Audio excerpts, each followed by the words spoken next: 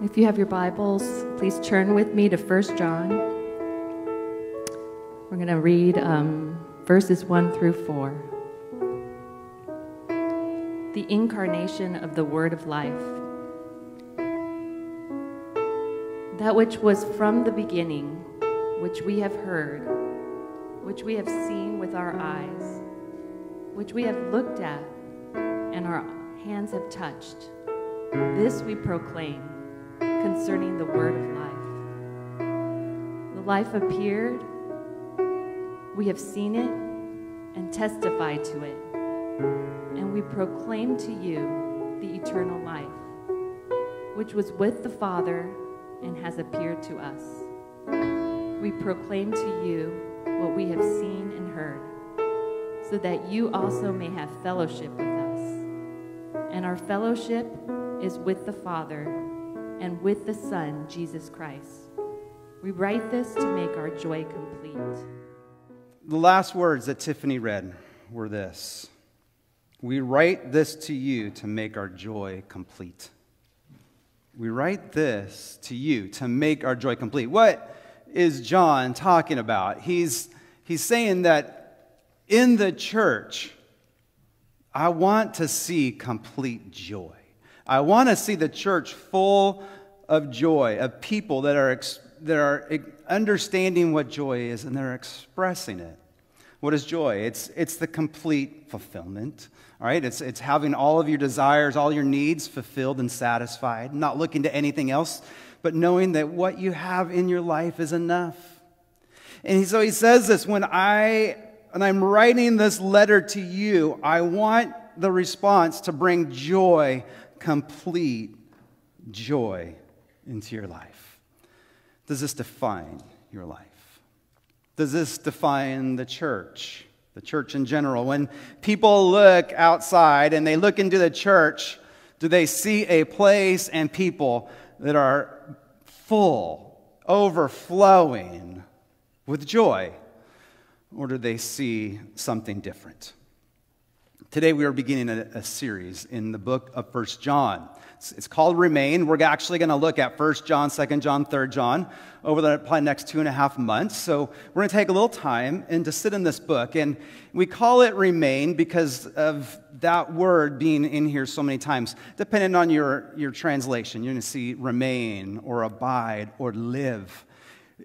Over and over again, John's going to continue to say, remain in Jesus, abide in Jesus, live in Jesus. Let this just overflow into your life. Don't abandon, don't leave, but stay and remain in Him.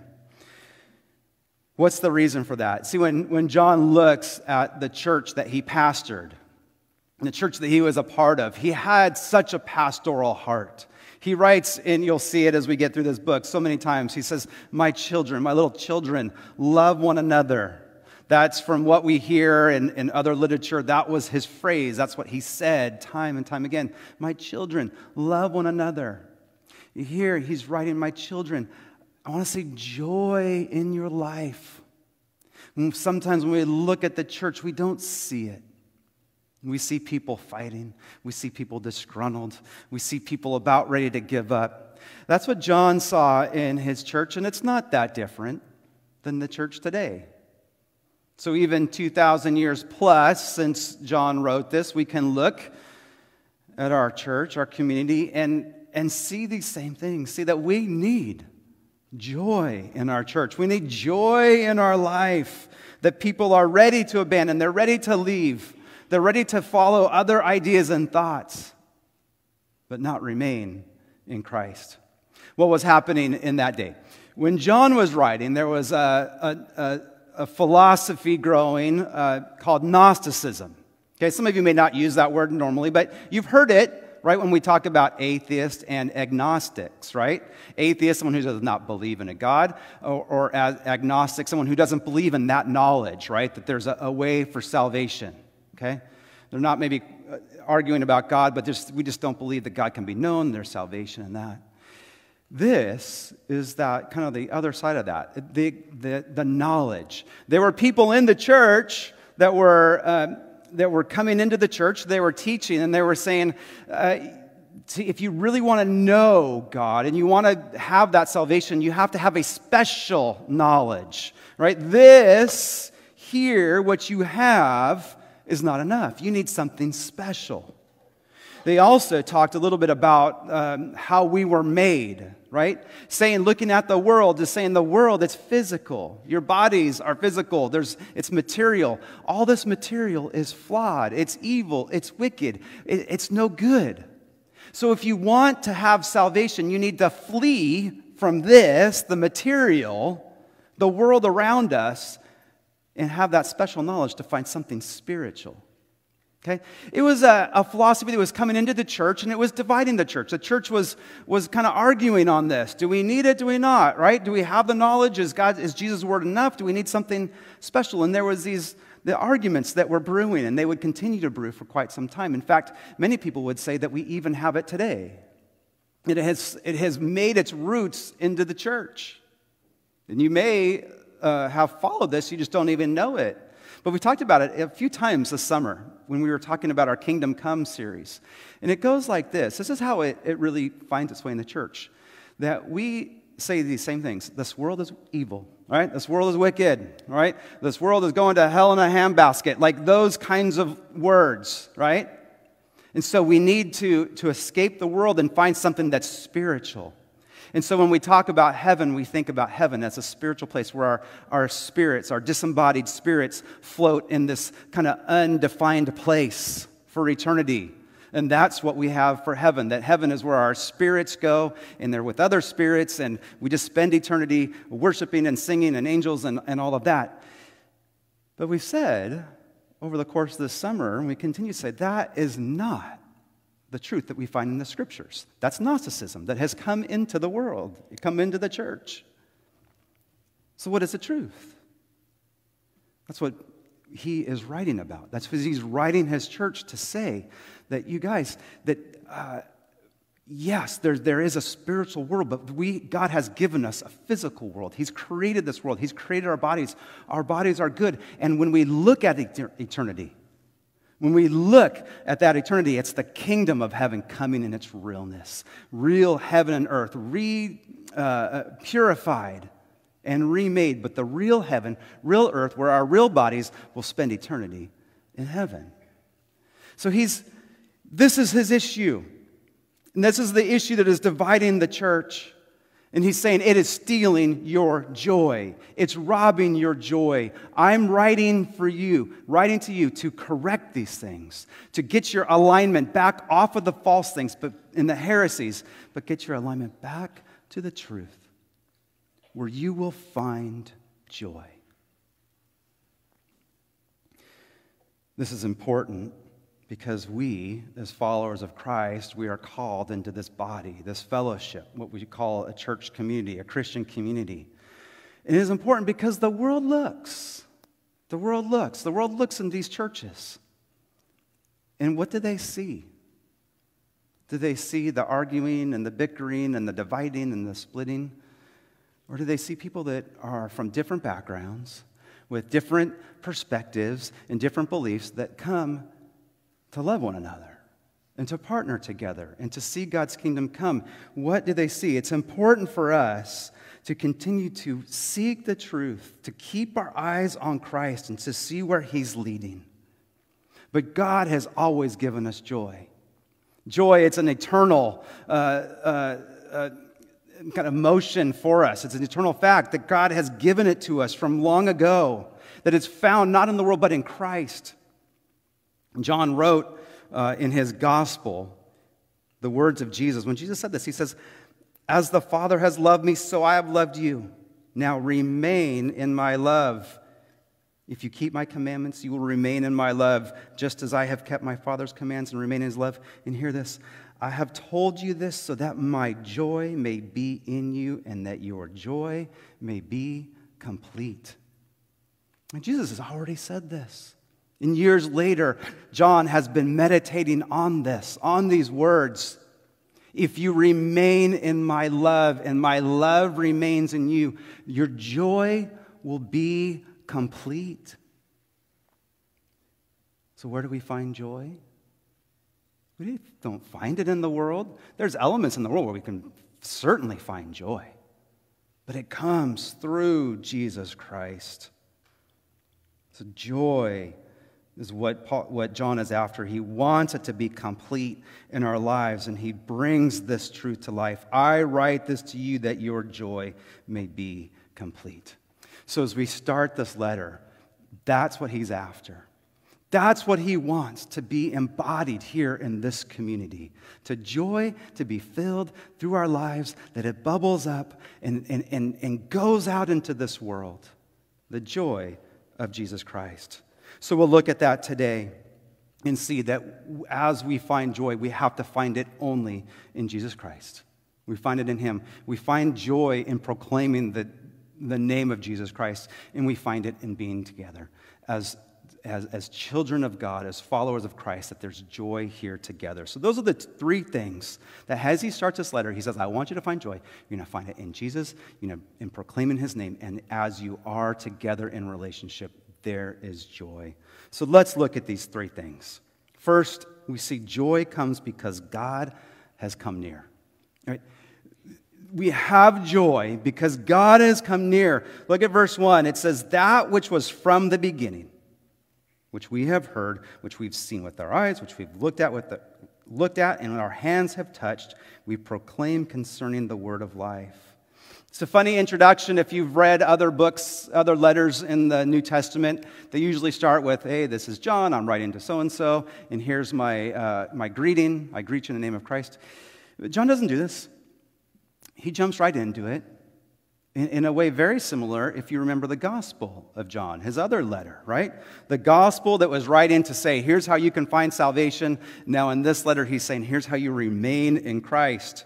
But in his first Gospel, in the beginning was the Word. The Word was God. It was with God. He was in the beginning, right? And here he says, in now, that which was from the beginning, we proclaim to you. John's going to establish a theology before anything else, that it's going to be all about Jesus, right? This is all about Jesus. He was the one from the beginning, okay? Jesus is the one who is from the beginning. He as outside of time. He's eternal, right? Jesus, 100% divine. Some people, we look at that like, how can God not have a beginning, right? How can he be eternal? Everything we know has a beginning, right? And so maybe you've struggled with this. I've thought about it too. So how can he just always be? But we have to remember this, that God created this world. He created it with time. Right? He created you and I with time, created everything with time, that everything has in this world, it has a beginning, it has an end, but he is outside of time. But everything in this world, it has a beginning, it has an end. If you don't believe that, just let your milk sit in your refrigerator for another month or so, and you'll see that it has an ending. Right? This last week, I bought some milk, and I opened it up. It had several days left on that little date, several days. I poured it into my cereal, took a bite, and it was long gone. It was terrible. Threw out the cereal. The regretful part that I regret, I don't know why I did, I put it back in the refrigerator.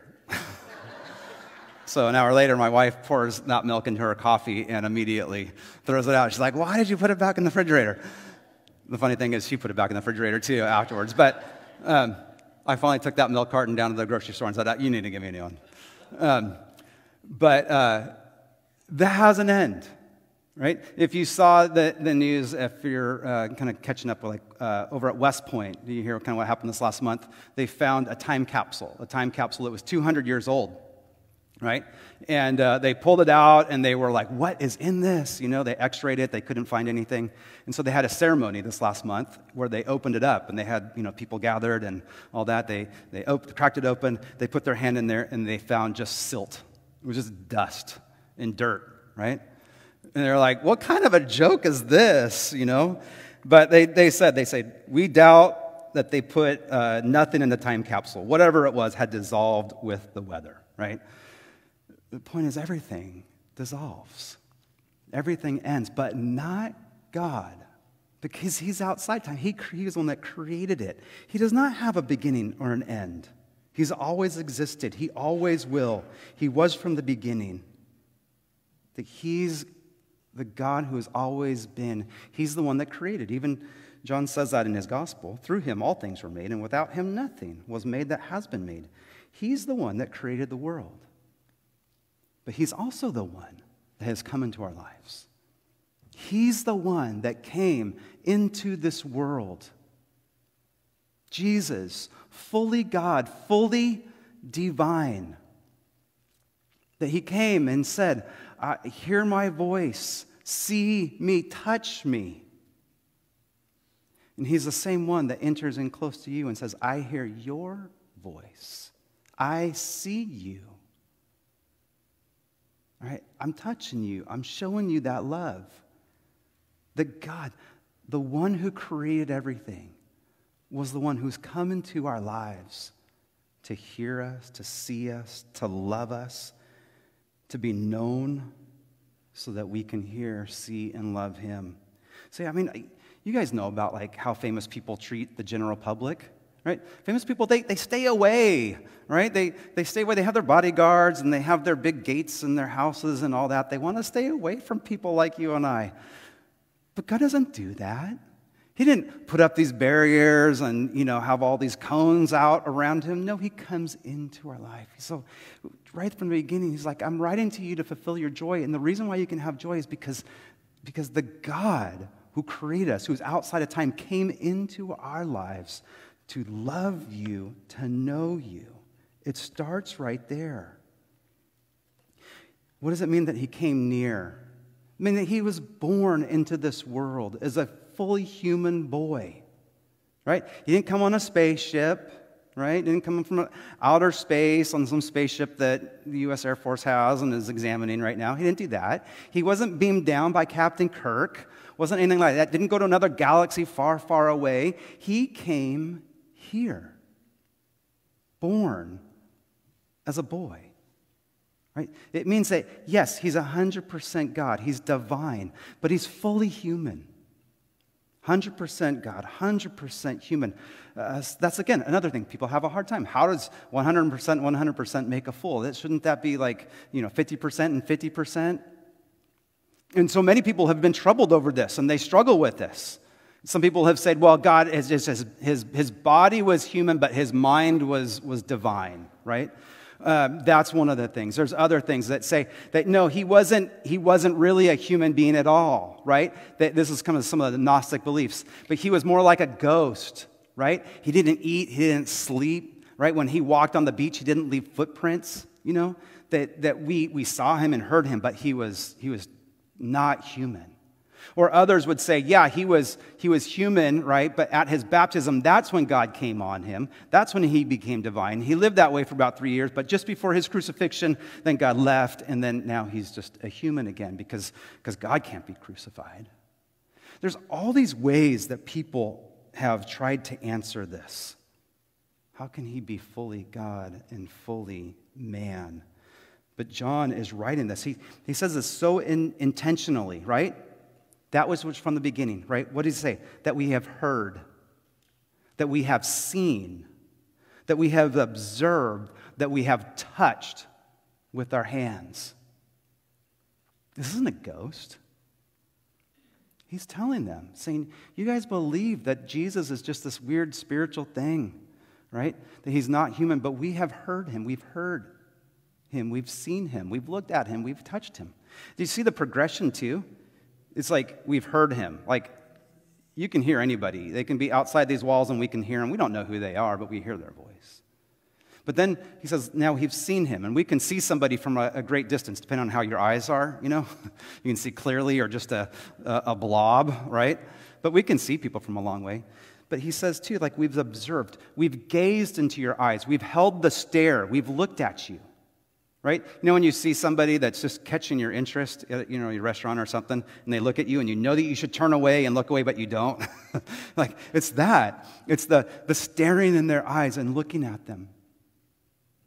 And it's the touch, the most intimate, the most physical. Not just a brush, not just a handshake, but we have held on to him. Coming from John, who leaned against Jesus at the Last Supper.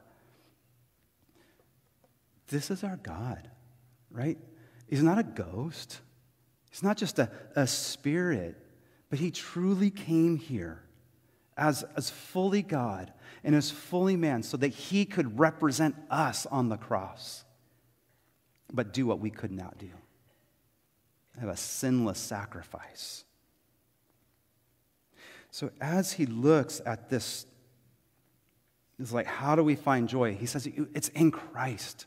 It's in Christ alone. That it's enough to have someone just know you and love you for who you are. But it's the God of the universe, the one who created, the one outside of time, who knows your name, who's called you, seen you, and loved you.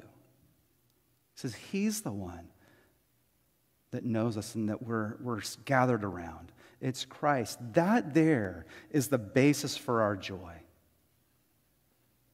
So Jesus, God, has come near us.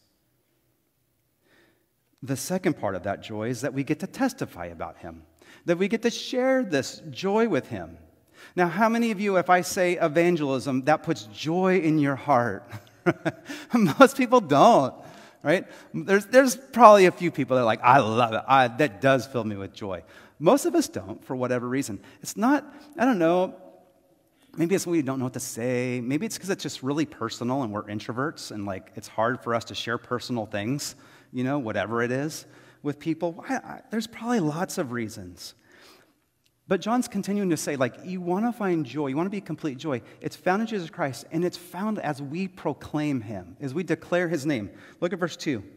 The life appeared, be Christ, and we have seen it, we testify to it, and we proclaim to you the eternal life, which was what the Father has appeared to us.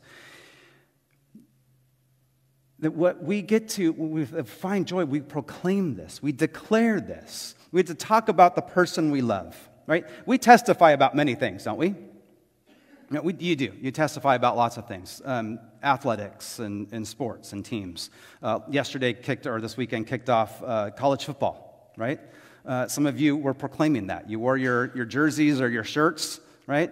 And given the first weekend of college sports, it's probably good. USC, UCLA, you both have wins. Good job. That may not continue that way. But right now you proclaim, you testify, you declare it, you're excited. Right? You testify about many other things, right? Your weight loss program, that you're excited about, or your ethnicity or your background. You testify about that. You testify about, what your kids are doing. Right? Their amazing accomplishments in their sports. You can even brag about what your dog or cat does, You post these little videos on Instagram or whatever, and it's like that's your testifying. You are testifying about these things. We know how to testify about things that we like, things that grab our interest. But what John is saying is, I need you to testify about the one who's more important than all of those things. The ultimate one who brings love and joy, and that obviously being Jesus Christ. To testify about him. And you can testify so many ways, all right? It's not just knocking on somebody's door and just like, do you know Jesus? Can I share with you? That's great. There's a point to that, and that it is important that we know how to share our faith. But we testify so many different ways. Right? Some of you are going to testify on social media, right? You're posting up verses or you're sharing your thoughts, you're sharing values that you have received through God's word and things like that. So there's testifying there. There's testifying as you share with your friends. You have friends that are going through hard things, going through hard times, right? And you enter into that relationship with them like, how do you get yourself through these things? How do you find help or hope? And then you share what you have, right? The hope that you have, that maybe how you've gotten through hard times with your small group or people from church and your foundation on Christ, right? Being able to share those things. You do that through entering relationships, asking people questions, but also just in proclaiming the gospel, in sharing the hope that you have, right? And I hope all of you know that. I hope all of you know the gospel and that you're excited to share it. Because it's that truth. We talk about the people we love, right? We talk about the things we love, right? We talk about the things and the people we love. And so if you are loving Christ, it's more natural to share your hope in him. Right? Some of you parents, I know you love your kids and you love their accomplishments. I see your volleyball videos or your wrestling videos, your baseball videos, and I'm too, I do that, right? We're excited. We love our kids and we love their accomplishments. We talk about that to our friends. We talk about that at parties. I'm like, oh, let me tell you what my kids are doing and all that. But if we truly love our Lord Jesus, if we understand how much he has loved us, and if we have spent time developing that relationship, it should just come out in these relationships. It should come out in these conversations. We should be able to say the power of the gospel. And if you don't know kind of the whole, like all the verses and the parts of the gospel, just think of the Bible. Like, where does it start? It starts with creation. God created this world. He created a world that he was king, right? But that we rebelled against him. We walked away. And we tried to build our own lives away from him, right? We rebelled against him. But in that perfect moment, God sent his Savior. All God, all man, who could be the sinless sacrifice and represent us and die on the cross to forgive us from those sins. So that through faith, we can put our faith in Jesus Christ and be forgiven. Be completely forgiven and have complete new relationship with the God of eternity. And that we go now and we represent him. We share his love with others. We go to bring joy to this community, to see it flourish. We want to see lives grow and be engaged. We want to do whatever we can to love other people. We do that because his kingdom is real. His kingdom will come. We don't know when that day is, but someday he will return. That kingdom of God will be here on earth. You can say it lots of different ways, but do you know the gospel and can you share it? Do you love Jesus? Or don't force yourself. If you don't love him, if you don't know it, then take your time and just abide with Jesus and love him and learn from him. And as you grow in your love, you will share that relationship just naturally.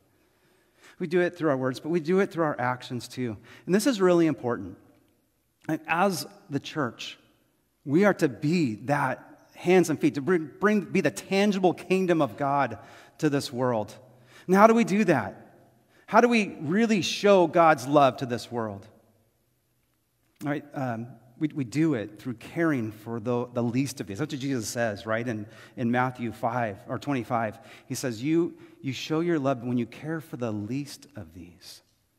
The people that have been looked over by society, the people that society does not value. When you love them, you love me. I had a conversation with somebody I know. He's probably half my age. Love him, but we were talking about the church, and he said this about the church. He's like, I'm kind of done with it. I grew up in it, but I'm done with it because all I see is the oppression, of the man oppressing other people. And I don't like that. And I want to argue that, but well, haven't you looked and seen, all the good that's happening? But from his perspective, and probably rightly so, he's seen a lot of abuse happen in church, right? A lot of power struggle, unfortunate of leaders pushing people down, and unfortunately that is a part of the church history, right? But what I wanted to say, and what we did talk about, is that breaks God's heart too. It doesn't just break your heart, it breaks God's heart. You look through the scriptures, you don't see anywhere where God says, oh, I love the oppressor. In fact, our Bible reading for a church, we've been reading for the last year and a half, called The Road to Emmaus, kind of taken 3 years to read through the Bible, and this week we're in Psalms. And I was just looking at this and just seeing through all these different Psalms that we were reading this week. It says, God laughs at the proud. He hates the wicked and the boastful evildoers. He's against the greedy, boastful, arrogant schemer. Psalm 11, he hates the violent people, right? He hates those who are lovers of violence. In 12, he cuts off the boastful and flattering and deceptive people. You can keep going on, but you see what I'm saying? That has never been God's heart. But when Jesus came, what did he do? He got down and he lifted up those who are knocked down, those who are vulnerable, those who are broken, those who are on the outskirts. He showed that love. So why has the church gone so wrong with this? How have we become the oppressor when Jesus is saying, that's the things I hate? Listen, if we are going to be the hands and feet of Jesus, we've got to stop just looking out after ourselves and caring for ourselves. And we've got to look out for those who are vulnerable, those who are on the outside, those who have been knocked down. So whether they're incoming immigrants or refugees, those with special needs, poor, needy, whatever it is, like there's so many examples. We as a church, we have to reach out to them. We've got to love those people. Like we do a good job taking care of ourselves, and that's great. There's a great amount of love and care. For our church, where we're going next is we have to go out into that world to be the hands and feet. And to do it not because we have to, but because it brings joy to our lives. When we proclaim Jesus and His love, it brings joy to us. I don't say it's optional, but it's who we are, where we need to go. Because Paul or John is saying, I'm writing to you to make your joy complete. It starts with Jesus, but it's found in proclaiming Him. Our proclamation of God should bring joy. And I think the world is looking for a church. They're just looking for anyone who can bring justice, love, respect, kindness. And these are all values in the church, so we should be doing this. The world may not, I don't know. But we as a church, we've got to live these values out and proclaim it and do it because it brings joy. All right, much more to be said on that, but let me wrap this up. And we see that joy is complete through Jesus Christ, that knowing who He is and loving Him, through the proclaiming the person we love. But it comes through the fellowship of the saints. Right? It comes through this community. Look at verses 3 and 4. We proclaim to you what we have seen and heard, so that you may have fellowship with us. And our fellowship is with the Father and with the Son, Jesus Christ. We write this to make our joy complete. As Christians, we are not these little isolated people kind of out here just doing our own thing, just in our own homes, kind of writing our own blogs and all that. We are a community that has fellowship with one another. And this is important because remember, in this church is being kind of divided. They're fighting. They're ready to split. He's saying, but we proclaim these things so that we can have fellowship together. We're not just a social club, right? We're not just this, an academy to grow our knowledge. We're not just a place for good entertainment or good food or anything like that. We are in this partnership of this shared experience of Jesus Christ. That Jesus Christ has changed my life. He's changed your life. We're coming together to experience that, to celebrate what God has done and what He's doing. We're talking with others about our experience. We're helping those who are hurt, those who are struggling to continue on, to keep their eyes on Christ, to grow through that pain. We're doing those things together. We're discovering our gifts, how to use them, how to support one another. That's our Christian community. Yeah, we all have our personalities. We all have our differences. We all have our uniqueness. And sometimes we're going to rub each other the wrong way. Sometimes we're going to frustrate each other. But too often, the easy answer is like, oh, let's go to another church. Oh, just leave. That cannot be. You guys, when I look at back at my ministry, I've been in ministry, 29 years. The thing that hurts the most is seeing people just kind of, they loved each other, they had a small issue, and then they divide. Because it's so easy just to go to the church over there or over there. But I have seen it, not many times, but a few times. People saying, we loved each other, we heard each other, but we're going to come and love each other again. We're going to fight for that relationship. We're not going to take the easy route out and just go somewhere else. We're going to stay here. I believe that's the power. That's where the power is. Guys, we are going to hurt each other. We're not perfect. Right? We're not. We're going to frustrate each other. We're going to offend each other. We're not going to do it intentionally. No, please, no. But these will happen. But when that happens, is it worth holding on to remain in Christ? To say, I'm not going to let that steal my joy. Because God has given me this joy. He's died for this. He's died for me. He's given us this church to be a part of and to love. I'm going to hold on to that. We're going to love deeper. We're going to love better. We're going to be stronger in that. I write this to make your joy complete. Our joy comes in the real, physical, spiritual relationship that we have with Jesus. It comes when we delve deep into how much He's loved us, and we soak that in.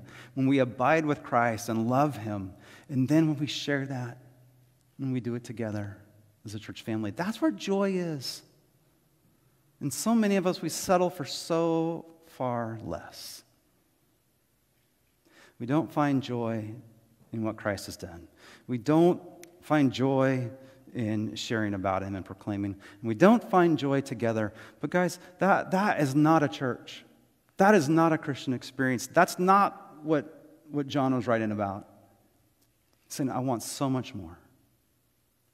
Do you want more? Do you want this? Do you want complete joy? I do. So how we do it, a few things. We're going to abide in His love. All right, just abide with Him. Just spend time with Him. Try to have a close relationship with Him. Talk with Him, read, think. When you go for a walk, don't put your earphones on and listen to your 90s music. Just spend time talking with Him. And talking with Him and just enjoying Him. And see where the conversation goes. We abide with Him. We draw near to Him. We strive to live a righteous life. Not to make God love us more, but because God loves us completely. And I just want to live my life right before Him and with others. And I want to have fellowship with each other. I want to find fellowship in this body of Christ that God has died for, that Jesus died for, that He redeemed. I want to find joy here. So may we go out in this world. May we go out as joyful people, have been loved, who have been called into something great. May we go out and show the tangible love of Jesus to this world. They need it. And we have it. Will we live it?